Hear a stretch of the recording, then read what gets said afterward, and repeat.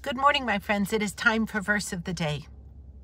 You know, chapter 19 of the book of John is where Jesus is crucified. And so most of these verses are going to be a little tough. But I think as believers, we can find hope in these verses. So today's verse is John chapter 19, verse 11.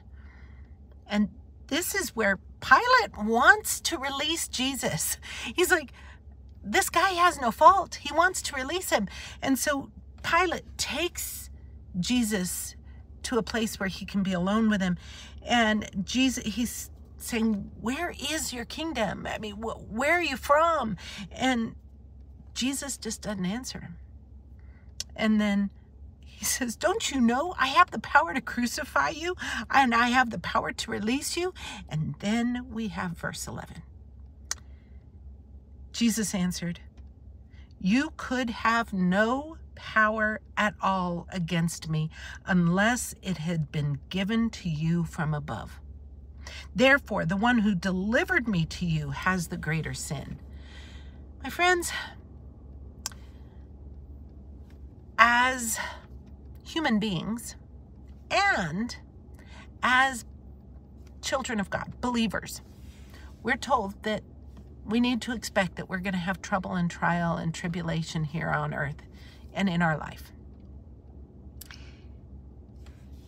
And God in his power and yes, his love and his grace allows things to happen in our life. And I know that there's people I'm talking to right now who are going through tremendous, awful things or have had tremendous, awful things happen.